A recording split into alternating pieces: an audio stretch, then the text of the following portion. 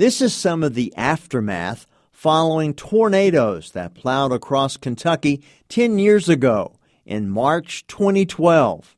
There were people killed, towns destroyed, and farmers lost barns, livestock, and fencing. But to the rescue came volunteers with donated feed, hay, and fencing supplies to help them recover. On the 10-year anniversary, March 2nd, 2022, some of those farmers hit hard by tornadoes were in western Kentucky, at Bremen in Muhlenberg County, paying it forward.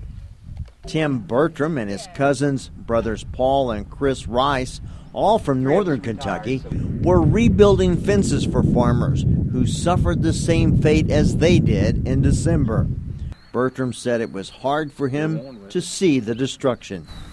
We was pretty lucky. We was just lucky. More ways than one. But you come back down, when you start seeing it, it's gives you the quivers. Bertram, Paul and Chris Rice and others drove nearly 250 miles from northern Kentucky to lend a hand. I hate to see everything gone like it was. We lost 4 buildings. David Jarvis, a Red Angus seed stock beef producer for more than 30 years, benefited from their hard work. Winds of 195 to 200 miles per hour ripped Jarvis' fences right out of the ground. But he did not lose any of his cows. That was a powerful storm. It picked up grown cows. I was lucky. I don't know where my cows was at that night. They was in this field year, and they must have got someplace that was safe.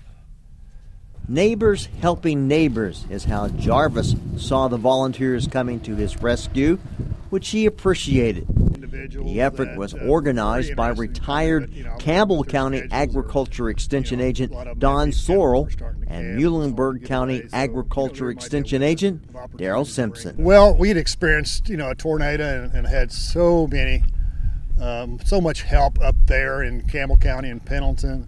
So initially, that sort of set the stage for us wanting to repay all the volunteers and support that we received. We've been so blessed in terms of having folks like Don and his men come down and help us. It's absolutely amazing.